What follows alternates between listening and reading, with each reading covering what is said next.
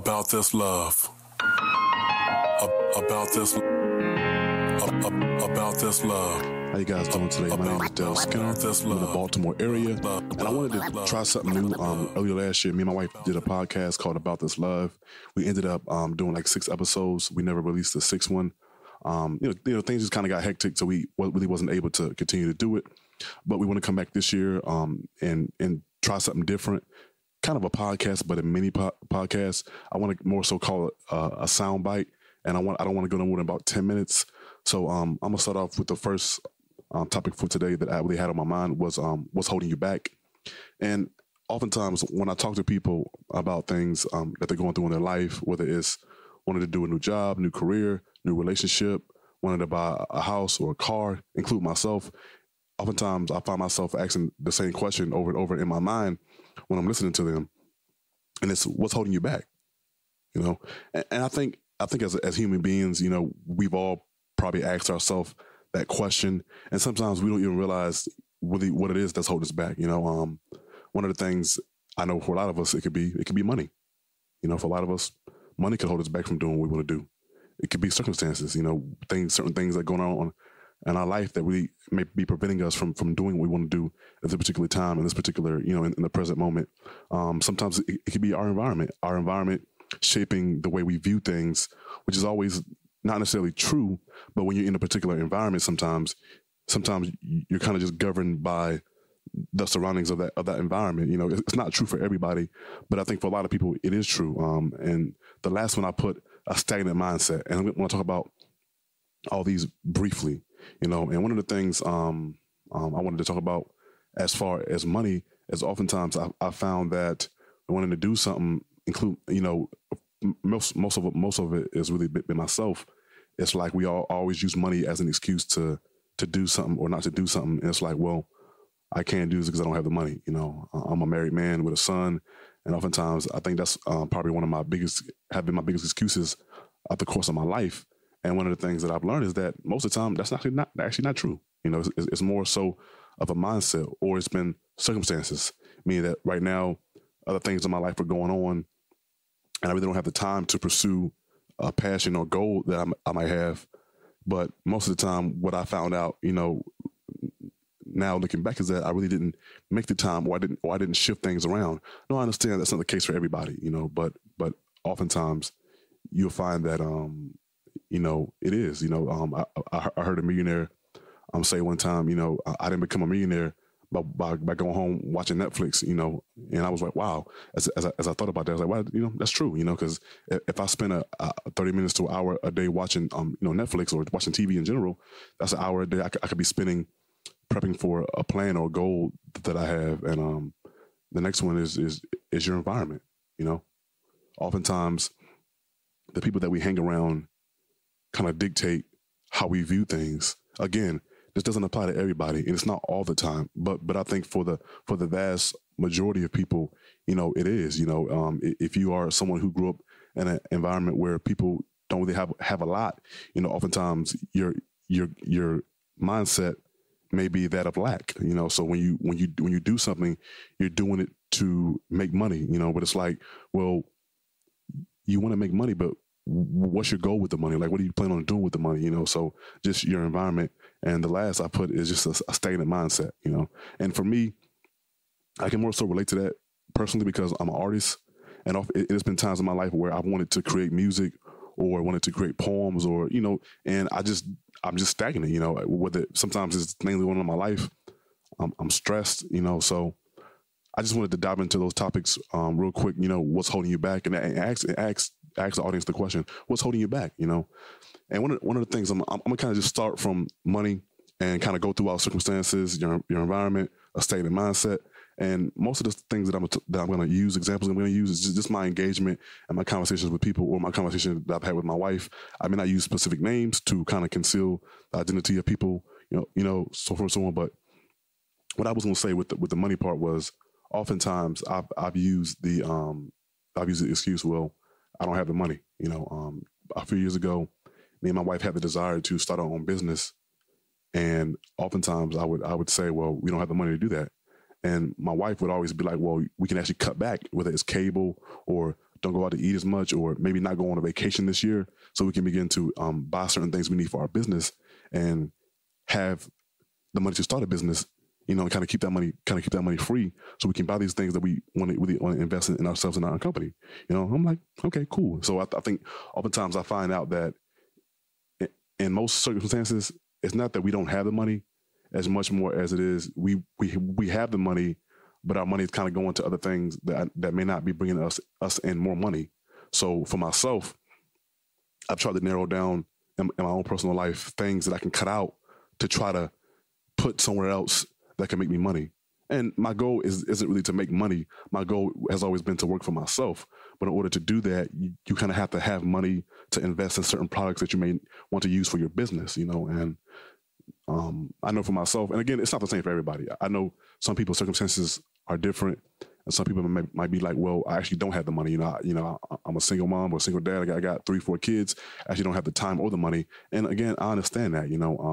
I know for a lot of people in the Baltimore area, because I've came across people who actually drive Uber or Lyft, or I even met a guy that I work with. He actually he delivered packages for Amazon, and basically, he was just telling me, I was like, well, how does that really work? He said, well, you just, I guess you have to apply online. They check your background, whatever. I mean, I'm not sure of the actual process, but just the point was he was using what he had, which was his car, and just delivering packages for Amazon. And he told me he made $75 to $100 a day. And I'm like, wow, that's actually not bad. I mean, just driving around delivering packages, the only thing it really requires from you at that moment is just having a car and gas to get around, So if you have that, there you go. Or even driving for Uber, So that's just a way that just using the tools that you already have in your possession to really make the money, or circumstances. Oftentimes I find out that, if you are a single parent and you have children, it may be difficult for you to necessarily come up with the money or come up with the time to even run your own business, And oftentimes, what I've realized and found as I've gotten older, and the social media has been booming, and for years now, is that oftentimes you can work from home. You can actually Google jobs where you can work from home. I know a close friend of mine, she actually worked for a company online where they send you reports and you just kind of spell check and check for punctuation mistakes and things in the letter. And nowadays they actually have tools for that you can actually use on your computer, like Grammarly. I use that. It checks for spelling, punctuations, and capitalizations, things like that. And your environment. I grew up down south in North Carolina. And oftentimes, one of the things that I thought about as I became an adult is oftentimes how my environment actually dictated how I saw things or how I viewed things.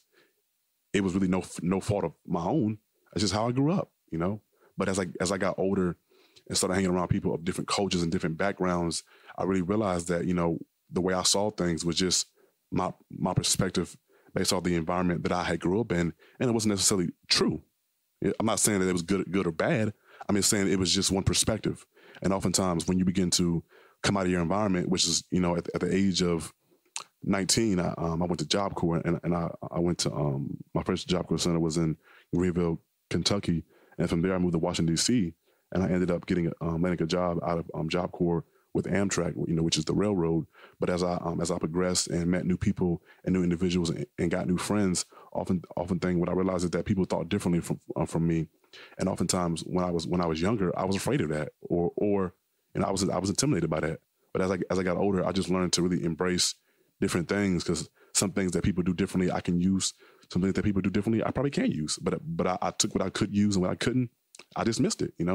And one of the things that I will say that's helped me as a business owner is hanging around other people who are business owners, or even people who have that same desire. Because most of the people that I hung around, my friends and things, most of them, if not all of them, own their own business. And I remember back even before I had the desire, they had the desire to do that.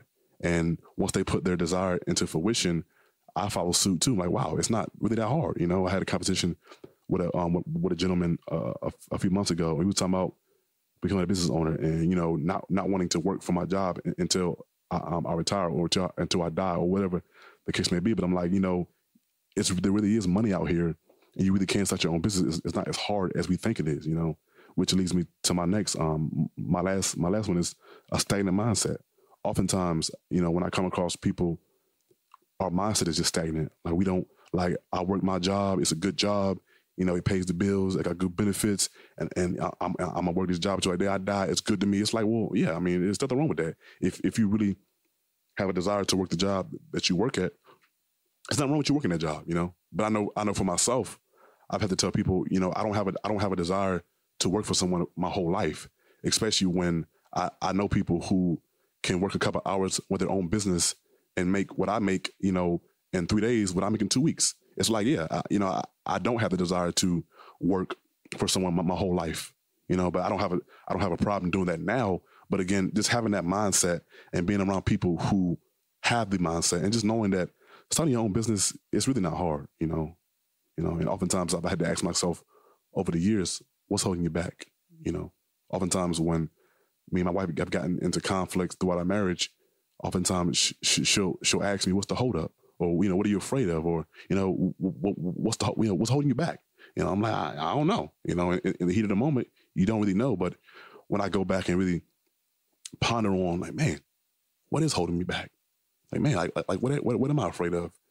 And most of the times, what I've realized is that I actually had to shift the way I see things. And that's hard. You know, it's difficult, especially when you spent the majority of your life looking at things from one perspective. It's like, it's very difficult to kind of shift your mind, you know?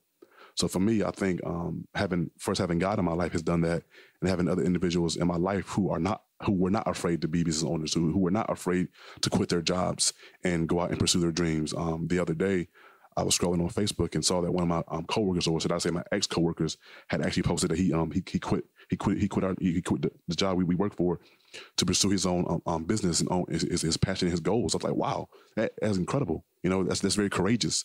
You know, in a world where people won't think to step out their own faith, they'll just continue to work their job, or do both. You know, if you have the time to work your job and pursue your other career, which is what I did. Your other career, I mean, your own business. You know, so I just wanted to encourage, you know, people, and just ask the question, you know, what is holding you back? You know, and really have you think about that for a moment. You know, just really ponder that thought for a while. What is holding you back? You know, and again, if you want to achieve certain goals in your life, has money been an issue? Circumstances? Your environment? A stagnant mindset? What has been holding you back? You know? And what I found in my own personal life is it's been at times it's been all four. But out of all the four, which is money, circumstances, your environment, a stagnant mindset, the biggest of them all has been a stagnant mindset. And most of the time when I talk to people, mostly young men, I ask them, you know how easy it is to start your own business? Do you know how easy it is to start your own business? They'll be like, well, I can't. I'm like, dude, me and my wife started our own business a little under $200. Most of the time, a lot of people have skills and talents that they don't realize people will actually pay you. People will pay you for it, especially if you're good at it. You know, people will pay you. But again, if you never try to achieve that or try to pursue that, you'll never know. You'll stay at your job, 20, 30 years. And don't get me wrong, there's nothing wrong with that. If that's really truly what you desire, there's nothing wrong with that. But if you were like me and truly desired more, then don't let your mindset or your circumstances or money be a problem, but be a factor. I know people who drove Uber or delivered packages for Amazon to achieve a certain goal. Whether it was, I want to go on a vacation, I want to go to Spain, I want to go to Italy, I want to go to Rome, I want to go to Jamaica. They drove Uber or Lyft or delivered packages for Amazon, save that money, and they went. How much more can we do that if we want to pursue our goals and our dreams, like whether it's being a chef or being me and my wife, we actually have our own company called Multi-Dimensional Media Domain LLC, and we do social media management for companies. We also edit podcasts. We also do videography. We also do photography. But it's just the thought that I had in my head, or should I say we had in our head, became a reality, and now we're actually making money from that. And now my wife is about to fly to Dallas, in a weekend and do that, shoot videos, edit videos, take pictures. It's like, that's incredible. We never would have thought that our thoughts in our head could become a reality, but they became a reality because we asked ourselves the question, what is holding us back? And once we find out what was holding us back, we find out ways we can arrange that or do different things to kind of, make it work. And we did. We achieved our goal. We started our own business. Now we're getting more and more clients, So if I can do it, I know anybody can do it. I mean, I'm not the smartest guy in the world, So I just want to leave you with that. I hope it encouraged you. Again, About This Love, we're going to be giving you some encouraging sound bites. Please check out our Facebook page at About This Love. We also have another one, which is our business page, Multidimensional Media Domain, LLC. And follow us on Twitter at MDLLC. And we'll definitely have the links to all those in the description. But again, follow us, comment back. I would love to hear what in your life has been holding you back and what do you plan on, doing about it, And sometimes it's just food for thought, And in the future, we'll be putting out more stuff. I think, I'm not going to be putting out any long podcasts. I want to put out more like I said before, sound bites, like 10 minutes or less. If we go a little over, that's fine, but we only want to keep it under 10 minutes. So sometimes you'll be hearing from myself. Sometimes you'll be hearing from my wife, Sherelle. Sometimes you'll be hearing from both of us, So again, my name is Dale Skinner. About This Love. We want to leave you with some encouraging sound bites. Bye. About this love. About this love.